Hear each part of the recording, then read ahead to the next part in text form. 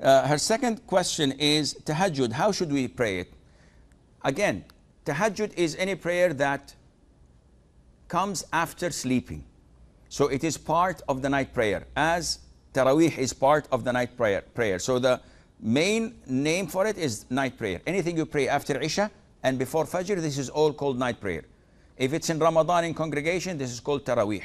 If you sleep and wake up and pray afterwards, this is called tahajjud. So you should pray it to then conclude your prayer, to conclude your prayer as the Prophet used to do it, alaihi salatu wasalam, and then offer your witr. And do I restrict myself to 11 rak'ahs? If you wish to do this, this is okay. The Prophet ﷺ usually used to pray as much. If you would like to add more, there is no restriction. The Prophet did not prohibit it, alayhi salam, or restrict it, so you can go ahead and do it, and try to make it as long as possible. So the more you pray, the more you read Quran in it and stand, the more preferred it is to Allah Azza wa Jal.